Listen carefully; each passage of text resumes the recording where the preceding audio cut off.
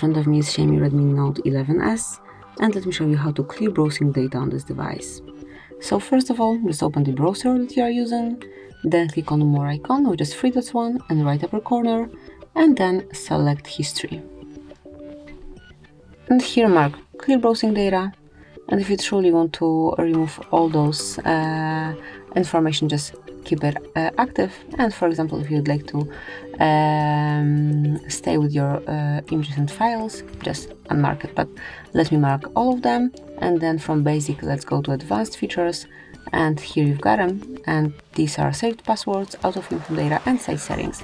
If you'd like to remove everything, just keep it this way, but if you don't want to remove something, just unmark it. Then pick the time range, so you can go with remove your history from past hour, past 24 hours, 7 days, 4 weeks, or all time. I will go with all time, then tap on clear data, clear, and that's it. As you can see, it has been done. So that will be all, so you can remove browsing data. Thank you for watching.